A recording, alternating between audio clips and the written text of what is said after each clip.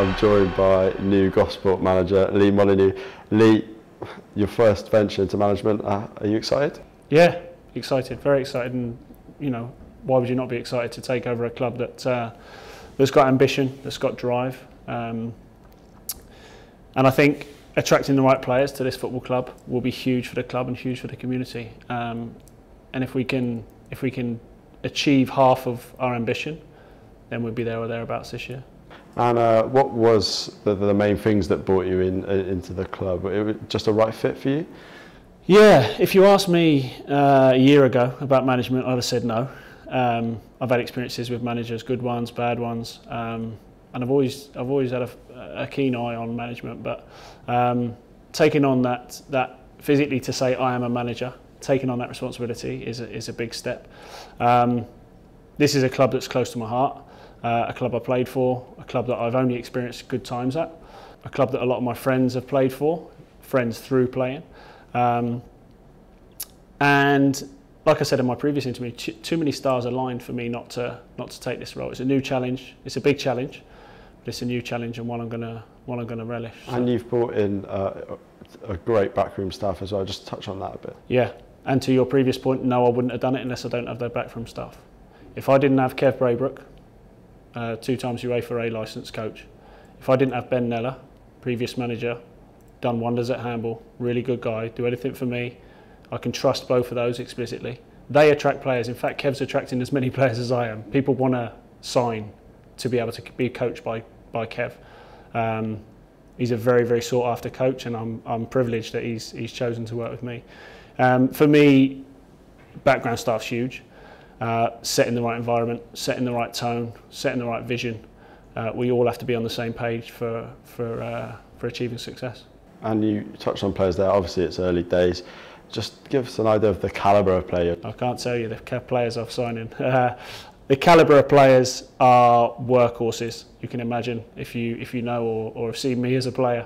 Don't get me wrong. I like players to express themselves on the pitch. I'll give them free rein. I want players to enjoy their football. That's my number one for me. Enjoy your football. And the only way you enjoy your football is you work hard. And you work hard, enjoy your football, you will get success. And it's obviously been a hard time for the fans over the last few years with Gosport going down the leagues. What is your message to them? Stick with the club, stick with our vision and what we want to do. Don't be swayed with what has happened, because I see that the last year or so it hasn't happened, or 2 years or so it hasn't really happened, and hasn't become what it should become. Given the backing of the chairman and all the backroom staff, I think they're superb. I think they had a mountain to climb. I feel that we're now on a level playing field that we can really push on.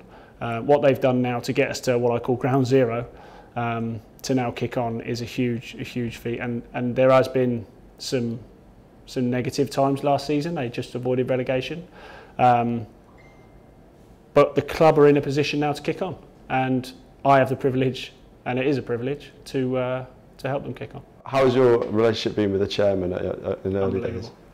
Unbelievable. What a guy. You've only got to look at what he did at Portsmouth. Saviour of Portsmouth. And I'm damn sure he's going to be the saviour of Gosport Borough. Great guy to work with. Honest. Doesn't have to cross the street when he sees anyone. He is straight up and down. Good guy, yeah. So you seriously think with the group of people you've really got something good here going? Yeah, I really do. Yeah, I mean, my team who I brought in from physio, kitman, coach, assistant, you guys, media team.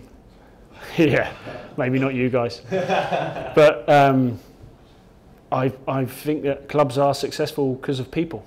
I really do. I really do. And I think the players should emulate what the staff do. You become your environment. We'll create an environment. The players will become that. And if we're all the same, then I'm damn sure we'll kick on. And finally, what's it been like the first few days of being a manager?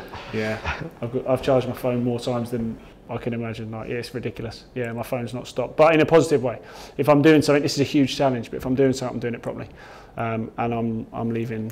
Yeah, I'm leaving nothing to fate. Yeah, I'm quite a meticulous person anyway, and I'll make sure things will happen. Thank you, Lee, and good luck for the future. Thank you.